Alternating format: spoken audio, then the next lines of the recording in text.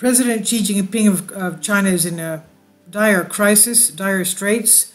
The drought sparks blackouts and energy rationing as China's economy is battered because of this. They closed production weeks on end in various provinces of China. Xi Jinping is facing the crisis as a nationwide drought in China sparked power outages chaos and brought shipping to a grinding halt, and major companies suspend operations. And we can see the great Yangtze River. You can walk across it. Look at this thing. This is just terrible. It's not only we have droughts in the US, in the Midwest, not only in Northern Europe, but also in China. So he's suspending operations in major companies. The severe drought in China caused parts of the nation's Yangtze River in Sichuan to dry up. It comes after a result of extreme heat wave, which is sending shockwaves throughout the country, forcing authorities to issue a red alert warning for the 11th consecutive day yesterday, Monday. And worryingly, the record-breaking drought left water levels in Sichuan's hydropower reservoirs dangerously low, plunging by half. Meanwhile, demand for electricity in the region has soared by 25%. Obviously, people can't stand the heat. They need air conditioners or fans.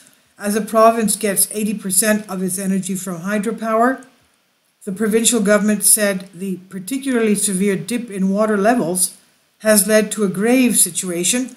But not only is it affecting Sichuan, downstream areas of Chongqing City and Hubei province have been hit as well. Restrictions on energy use were already introduced August 15 to August 20th, with thousands of factories forced to use limited power. Households were also given energy rationing instructions due to the shortage. But on Sunday, curbs were extended for another 5 days following scorching temperatures of 40 degrees Celsius. The shutdowns caused major disruption for several industries, including the automotive sector. Volkswagen, the German car maker, said it was experiencing slight disruptions at its factory in Sichuan capital Chengdu. A Volkswagen spokesperson said, "We are monitoring the situation and are in close exchange with our suppliers." Toyota and Tesla operations at certain plants were impacted over the last 2 weeks. Foxconn, a supplier for Apple, has also temporarily had to shut down a plant last week, but said the impact is not significant as yet. The Sichuan region has also reportedly experienced rolling blackouts in some commercial and residential districts. And as water on the Yangtze main's trunk is now over 50% below the average of the last 5 years, shipping routes in the middle and lower sections have reportedly closed. In Chongqing, up to 500 shopping centers and other commercial venues have been issued with government notices to shorten business hours to slash power demand. And these are not the only regions that have been forced to limit demands as the drought unleashes havoc. There's problems with the agricultural industry as well. Agricultural land across a number of regions has been affected by the drought. In Shanghai, its iconic Bund skyline will be forced to remain in darkness for 2 days in a bid to conserve power amid the drought. Chen Yu Wu, an analyst for China and North Asia at consultancy Control Risk, said local efforts to save power and boost energy are likely to help mitigate the power shortage situation in the coming weeks, especially if the much hoped for end of the scorching heat wave arrives.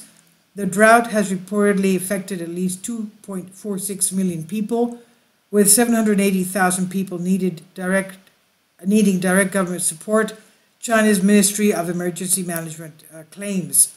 It also caused problems for agricultural land across regions of Sichuan, Hebei, Hunan, Jiangxi, Anhui, and Chongqing. And in a bid to limit the impact of the industrial shutdowns on the country's economy, its central bank announced Monday it was cutting its 5-year interest rate by 0.15 percentage points down to 4.3%. The country was already reportedly suffering from stagnant consumer spending due to COVID, with the heat wave only adding to the strain already put on the country by the pandemic. And this is on Express UK by Jacob Paul. Please leave your comments. Thank you for your support. My Patreon account, the daily posts are 5 videos daily, and they are totally different from what I have on my YouTube channel. Thank you so much for your support and that you find all my content so interesting. You'll find the Patreon account details in the description box below.